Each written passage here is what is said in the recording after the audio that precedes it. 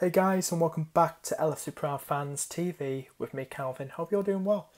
And I want to make this quick, don't want to spend too long on it. It's going to be my Premier League predictions for this weekend's Premier League games. So let's get started with the early kickoff, which is the Merseyside derby. If you're a Liverpool fan, you come across this channel, once you watch this video, please check out my Liverpool v Everton pre-match thoughts video before this video. I just did that now. But I'm going for a 2-1 or 3-1 win for Liverpool in this game. I think Everton will put up with I think Lukaku, since he announced he wants to leave Everton this summer. I think he scored a goal or two in his last game, the game after he announced it, so he'd be on form. I expect him to score. They got a lot of injuries, Everton, now losing Seamus Coleman through injury, which is a big blow to them at right back. And we've lost Lana, same thing, international England, but I'm sure we'll get through it. Another win at home, so I'm going to go for a 2-1 or 3-1 win for Liverpool in this game. Next up, onto the 3 o'clock kickoffs, we've got Chelsea versus Crystal Palace. Now, Crystal Palace have been playing well since they've brought in Sakho from Liverpool on loan. He's really held them on defence. But this is Chelsea we're talking about. They're going for the Premier League title. Looks like nobody can stop them. I'm going to go for a 2-0 or 3-0 win for Chelsea in this game. I can't see Crystal Palace scoring. I know I said about Sakho, but this is a Chelsea. Diego Costa expected to be fit. Eden Hazard as well. You got likes of Marcus Alonso. Did I say his name right? And the other guy as well, William. I'm going to go for a 2-0, 3-0 win for Chelsea in this game. Next, we've got Man United versus West Brom. West Brom picking up, was it a 3-1 win against Arsenal the week before the internationals, their last game, Premier League game, which was something fantastic. I'll tell you something. I think United have lost both Phil Jones and Smalling in defence. That's what I've just heard. It's to do with the international thing, but they've both lost them. So the defence will be with. They're not doing great at home. Remember when they drew 1-1 with Bournemouth, and there's been other results where smaller teams have really come out. But United probably just won it, edged it, and so. But it's really worried Man United when they played at Old Trafford against small teams. I'm going to go for, but they've still got, is his name Mkhitaryan, and it looks to be fit. You got Martial. Ibrahimovic is still, I think he's still suspended after that stamp in that Bournemouth game. With no, I don't know. It was like I think it was the other way around, but yeah, it was. And I think it was to do with the bit of a fight and all that with Tyrone Mings. I don't know, but he's definitely not playing.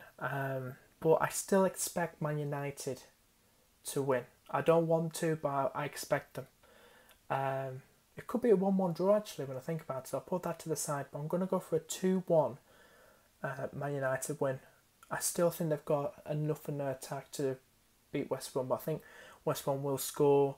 Depends who, but I don't think they'll win West Brom. So I'm going to say 2-1 Man United or 1-1 for that game. Next up, we've got Leicester versus Stoke. Now, Leicester have not lost a game in all competitions since they let Ranieri go, since they got rid of him. It's obvious the players, they weren't happy with the manager. Vardy and Schmeichel, Mahrez, who they're all pumped up now. It was the players' fault. It wasn't Ranieri's fault. They're all up for it now. They're just so glad he's gone, aren't they? So I don't care really, but I expect this is the Leicester. They're playing like the Leicester. The last few games they've won. They're playing like the Leicester they were last season, going for the title. Why couldn't they have played like that before Ranieri was sacked? I mean, it's embarrassing really, to be honest with you. But I don't really give a crap. So I'm going to go for a 3-1 win for Leicester. I'm saying a 3-1 win. I think they'll be really pumped up for this. They've been in good form. I expect a Leicester win. I'm going for probably Vardy and Mahrez to get the goals in this game. Watford versus Sunderland. That's a tough game to call because it could go either way. It could be draw. I'm not really a draw person. I'm going to go 1-1 for this to the side, But then it's hard to predict because any of these two teams could win when you think about it. But I'm going to go for either 1-1 draw or Watford to win 2-1.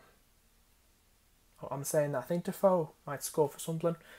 But I'm going to go for a 2-1 win for Watford or a 1-1 draw. Burnley versus Spurs at Turf Moor. We know what Burnley are like. You've heard me mention before. They make their home ground like a fortress, which is great to see. Picking up points and all that. Teams find it hard to pick up points against Burnley. Sometimes find it hard to score goals against them.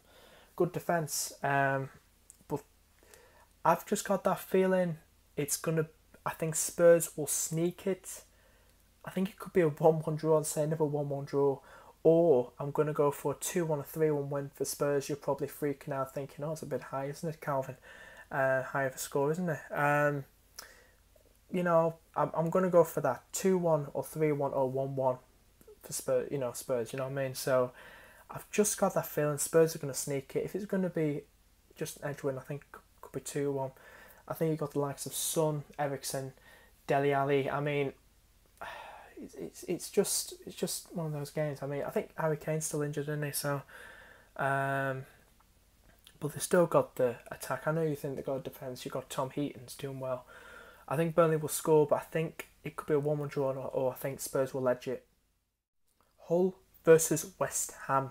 Now, both teams can score now. They're doing well. I like this newish manager for Hull. Good manager, but I'm going to predict a 2-1 win. Some more misery for West Ham. 2-1 win for Hull in this game. I think their attack is just slightly better. I think he could play against his old club. Yeah, I think he can. So Robert Snodgrass to play against his old club. I think he can do that. Yeah. I think it's just when it's loans you can't do that. But Robert Snodgrass to play against his old club, that'd be something. Could he get a goal? Could he get an assist? Who knows? I think he might. I don't particularly rate him. I see him as a championship player. I thought that is the most... to replace Payet, a fantastic player as he is, you know what I mean? Doing well at Marseille now. I mean, to be honest with you, that's just a really bad signing. Seriously, to replacement, shall we say. But anyway, I'm going to go for a 2-1 win for Hull in this game, a 2-1 win. Now on to the 5:30 kickoff on TV, and it's a derby. It's Southampton versus Bournemouth. Now I can't even pronounce his name.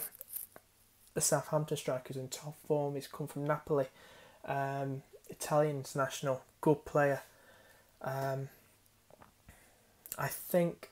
Well, he's injured. He's injured along with Charlie Austin still, which is a shame. I was going to put him in my fantasy team and put him as captain because I expect if he was going to play a 3 or 4-0 win for probably Bournemouth to score. I don't know because they haven't got Van Dijk, but a lot of goals for Southampton this game. They've just got Shane Long as a striker, but the attack is still good. They got if Tadic is playing and the other very very skillful, I think they signed this season. I mean. Left where I can't pronounce his name. He's been very good, and you got Nathan Redmond as well. He's good as well. Got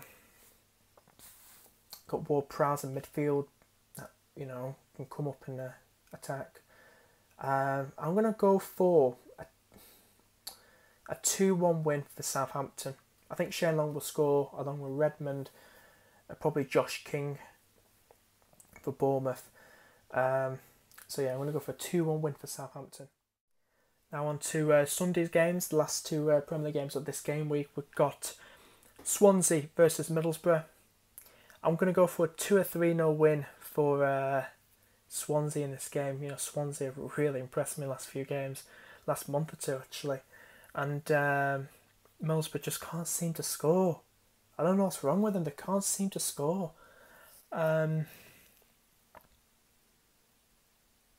I mean, no offence to Negredo, I like him, but he's getting old now, he's getting slower, he's quite a tallish striker. they could have done with something a bit younger, faster, something like that. It's going to be hard for them to survive, but I hope they do stay up. But it's going to be hard for them to stay up and survive. You know what I mean? So I'm good. I think Llorente, I think Sigurdsson, oh, what a player he is. They got some other players as well, I think. Are just going to cause Middlesbrough problems at the Liberty Stadium. So I'm going to go for a 2 or 3, no, probably 3-0 win for Swansea in this game. Now on to the big game, and that is Arsenal versus Manchester City. Now Petr Cech is expected to miss out on this game through injury. I've heard De Bruyne is expected to play now because he's been cleared to play. There was a bit of voice, for Man City fans, that he was going to miss it. Got injured, I think, for Belgium during the internationals, and but I can actually see. I don't know why. It's going to be hard because I can see this going about 3 ways. Either 3 ways in this game. I can see it either going 1-1, a draw, an Arsenal win. The reason I say Arsenal win is because, you know, they got Sanchez, but Sanchez has been, he wants to leave and stuff. They got Giroud. I don't rate Giroud. Danny Welbeck's always injured. They could really turn things around and shock the Arsenal fans, but I can't see that. I'm going to go for a Man City win. I think Aguero and co will get the goals. I think it could be a 2-1, a 3-1 win. Another miserable day for Arsene Wenger. Arsenal out, all over the booze everywhere. Arsenal fan TV going off. I enjoy that. After the game, and I'm going to go for a 2-1 or 3-1 win for Man City in this game. I think it's going to be a very good game, but I see City dominating it, or a lot of it. So 2 or 3-1 win for Man City in this game. Right, guys, I hope you enjoyed this video. If you enjoyed, please give it a like. Leave down your predictions down below. I'd like to hear from you guys. Please share and please subscribe. I shall see you guys in the next video. Enjoy this weekend's football, and I just want to finish off as well. I don't usually do this a lot, but as you know, my local team is Blackpool FC. I thought I'd do a prediction for them as well. Blackpool will be playing Luton Town away from home tomorrow, 3 o'clock kickoff. Both teams, same points, but Luton just behind a goal difference. And Blackpool in their playoffs at the minute, which is great to cement that. I think in outside the playoffs, you know, the automatic promotions could be too much. It'd be great if got that, be a lot easier, you know what I mean? Then go through the playoffs playing a team home and away, and then going to the final playing another team. So you're playing like 3 fixtures in the playoffs. I'm hoping it's gonna be a tough game. I wouldn't mind a draw, a 1-1 draw, but I'm gonna go for a 2-1 win for Blackpool. I'm gonna stay positive. I'm gonna go for a 2-1 win for Blackpool, and hopefully continue, you know, cement that place in the playoffs. So guys, hope you enjoyed this video. Bye bye, and I shall see you next video. Goodbye.